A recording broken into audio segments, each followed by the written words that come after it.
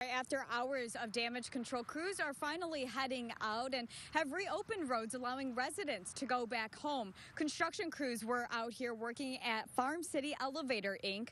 when crews struck a gas line. The Boone County Sheriff says about 200 people were evacuated from their homes. Entire subdivisions had to be emptied out in the immediate area.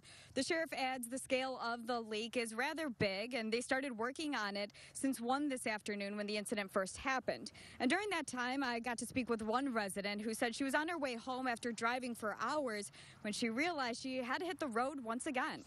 Many residents like Mary had to relocate to other areas, whether it was the local fire department around here or a local elementary school. But fortunately, no one was hurt. Mimi, crews are still on scene investigating this fatal crash. It happened just before 2 this afternoon. The truck completely sits mangled up, the door off of its hinges. Debris is scattered all around the semi-truck.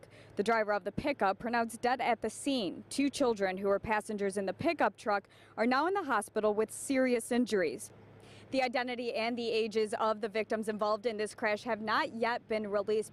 Eric and Mimi, I'm here at Dixon High School where school resource officer Mark Dallas stopped what could have been another fatal school shooting. And alongside Officer Dallas today was Governor Bruce Rauner, who visited Dixon to talk about public safety. Officer Dallas's quick thinking actions have prompted bipartisan legislation to allow schools throughout the state to have the ability to use taxpayer money to fund a school resource officer and or mental health professionals. This here is a condemned home, one of thousands in Rockford, but you wouldn't think so taking a quick glance at it. That's because it just got a facelift.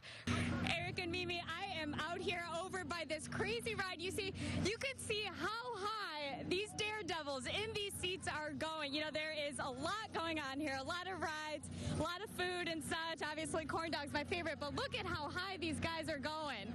Now, I have a couple of daredevils that I pulled off this ride of my own. We have Frank here and Tucker. So Frank and Tucker, talk to me a little bit what it was like when you guys strapped in and were ready for takeoff. What was that like? Eric and Evie, so I might even hop on this ride myself, but we'll see. About 18 years ago, Beloit police responded to this alleyway on 6th and North Street for a 13-year-old girl who had reported she had been sexually assaulted. A methadone clinic is where anyone who suffers from an opioid addiction, whether it's from heroin or prescription drugs, can come and get medication-based therapy. Those who ride the bus and travel through downtown Rockford have been dealing with that for over half a year. I spoke with Rockford Mass Transit District riders who say they're ready to see the finished project of the bus station on West State. RMTD has plans to put benches on Mulberry Street for riders to sit and wait while construction continues. Plus, a trailer is available for riders to spend time waiting for their bus out of the elements. The Boone County Sheriff's Office needs your help finding a missing teen. 17-year-old Holly Hicks has been missing since June 26th. She was last seen in Belvedere.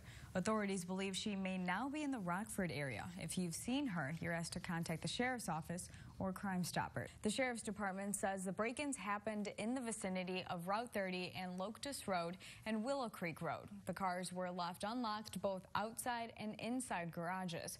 Officials urge residents to keep the doors locked at all times and keep valuables inside your home. They ask residents to report any unusual vehicles in the area. The displaced residents will be staying with relatives. Damages are estimated at $55,000. The cause of the fire is still under investigation. This afternoon, storms made their way through parts of the state line, causing a bit of damage. This is video from Roscoe. ComEd crews were on scene trying to fix a down power line near Crockett and Burr Oak Road, 1 mile south of Elevator Road. Police say he punched a woman in the face and tried to steal her car. The incident happened around 10 Tuesday night at the Schnucks on 11th Street. The woman refused to get out of her car, and the suspect eventually ran off. A police canine unit tracked him to a home on Kinsey Street about a half a mile away and arrested him. Kenneth Lanton Jr. now faces several charges. Suspect is over. Now 2 people are in police custody. Rockford police took Raheem King and his girlfriend Lakesia Kizart into custody just hours ago, and authorities say they didn't have to go very far to find them. We're very happy to have Mr. King in custody at this time, as he was a great threat to the public. The 22-year-old suspected gunman in the slaying of 3 people is behind bars. Raheem King turned himself in at the Winnebago County Justice Center Wednesday evening, but not without an attorney by his side. The following charges were issued 4 counts of first-degree murder against Raheem King. Those possible penalties, should he be convicted, would be automatic natural life. King's girlfriend is 21-year-old Lakeisha Kizzert. She also turned herself in early Wednesday morning. She is now facing charges of aiding and abetting a fugitive. That is a Class 4 felony, possible penalty of 1 to 3 years in the Department of Corrections. Officials say the community can now feel some relief that a man suspected of such a violent crime is now off the streets.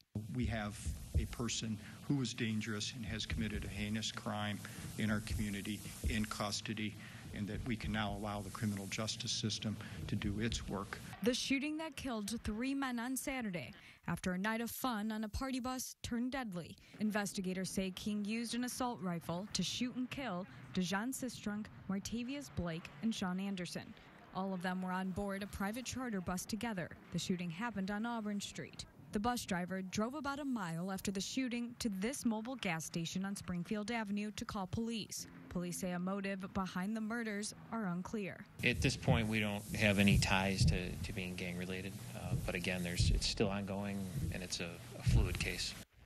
King is set to be in court as early as tomorrow at 1:30 p.m. There's no time set for Kizzart's court appearance, but her bond is set at $1 million. Eric and Mimi, efforts to clean the explosion-affected Marengo neighborhood continue today. Among the many homes that were affected, some residents have to start their rebuilding process from nothing. We just heard a big boom, and my daughter and I were upstairs, and the ceiling fell down on us. One day after a massive explosion at this home, debris still litters the streets and covers yards in this neighborhood. 2 lots sit fenced in with burnt remains of what once were 2 homes. One of them belonging to Kim Kiefer. She and her family fearing for their lives, experiencing firsthand their home burning down. My son got my husband out from underneath all the rubble, and they got out, and everybody was screaming to get a ladder to get my daughter and I out of the second floor. And the fire jumped up upstairs, and they got us out the back window just in time, and then it all went up in flames. The cause of the explosion is still under investigation. About 80 homes are affected by the massive explosion, many homes now being condemned. The homeowners of the house that exploded were out of town. Marengo Fire Chief Bob Radbury calls that a lucky break. I'm glad they weren't home, and we're very fortunate that nobody was hurt. Nearby residents unaffected by the blast doing what they can to help. So I decided to do what I can here to help out the community as best as possible. Kim Kiefer's son and husband are the only 2 injuries reported, both considered minor. She says she's grateful they made it out alive, even with all the recovery work still to be done. You know, you lost everything, and your house is no longer here, but everybody got out. Authorities say it can take anywhere from several months to a year to repair the damages on the home.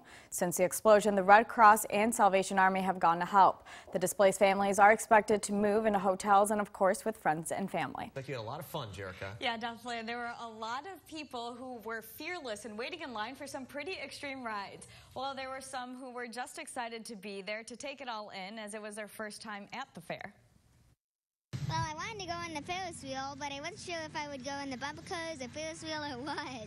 Lizzie Lamb and other Stevenson County fairgoers were faced with tons of options to have some fun. And for the Lamb family, their first time at the fair was memorable. Just seeing them experience it for the first time and just see what we have here. From fair foods and sweet drinks to carnival rides like the Rockstar and then some. I kind of like the tornado, kind of. Yeah. But it's kind of scary because it feels like we're going to, fall down. But there were those who have attended the fair a few times over the years and have their favorite rides. Probably the Big Boom, whatever that's called. That big one is called the Freak Out. It goes high up in the air, spinning and sending its riders back and forth. You can bet there were daredevils who waited in line to take a ride. Awesome. It feels like you're going to go over, but you don't, so it just comes back down. But if those intense rides aren't for you... Ready? Oh my God! Time to some fun at the Stevenson County Fair. I win! Those girls did really well. Yeah, and they beat me. I don't know They if did really well. And you know, that was only one step above the Dumbo or the spinning little strawberries that they had, right? Yeah, Doing I was that going to slide. hop on one of those, but I think that was a little bit too much to slide. Fit me just fine. But the last day for the fair is July 1st. If you make your way there, day passes are $5 and the weekend passes are $20.